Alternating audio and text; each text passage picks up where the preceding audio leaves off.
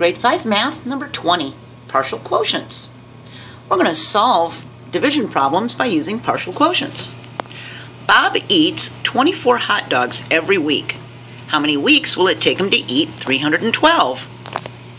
Well, we need to take the 312 and divide it by 24. So we can split the 312 into easier parts. I know that 24 times 10 is 240, and I take the 240 from the 312, and it equals 72.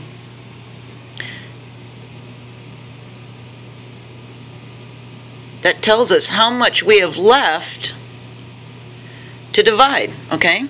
So now we have 240 plus 72. So 240 divided by 24 plus 72 divided by 24. Well, 24 times 3 is 72, so I know that one's 3. And I knew that one was 10 because that was an easy one, so we have 10 plus 3 is 13. See? Partial quotients. He eats 13 hot dogs a week. Yikes, that's almost 2 a day, isn't it? Okay, now we can use partial quotients and repeated subtraction. Emma jogged 564 miles last year. How many miles did she run each month?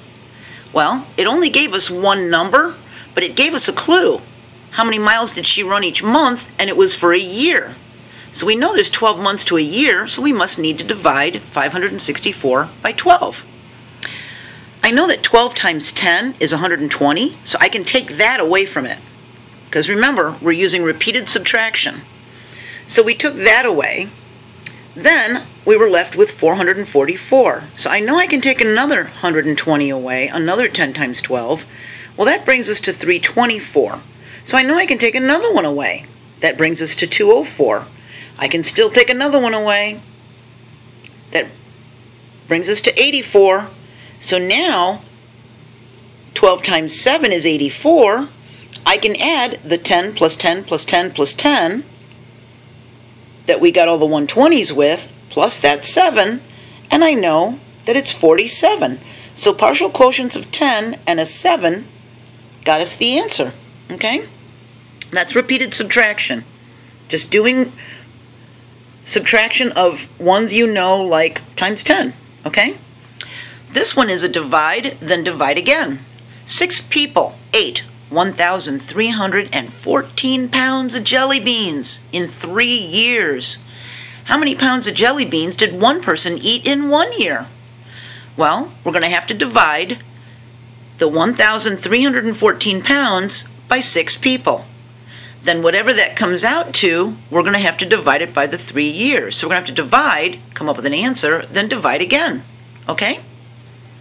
So here's the 1,314 divided by the 6 people, and we're going to do repeated subtraction. Okay?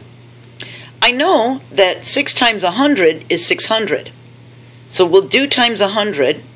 We'll take that away from the 1,314 and get 714. I can still take away another 600, so I can do another 100 times 6. That brings us to 114. Now I can do a 10 times 6 and take away a 60. That brings us to 54, and I know 6 times 9 is 54. So now we can add the 100, 100, 10, and 6, and I know that it's 219 pounds per person. That is the number we've got to divide into 3, because that's for 3 years, okay? Now we need to find out for each year. So we have 3 years going into 219.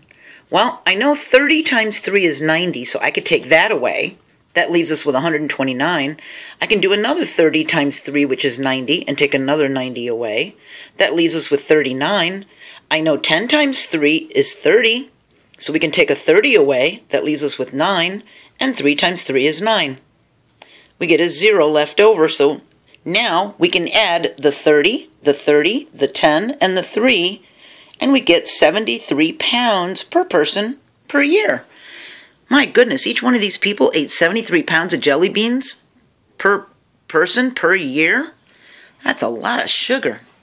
So those are a few different ways that you could use partial quotients to help you solve division problems. All right? We're going to keep talking about division, and I'll see you next video. Bye.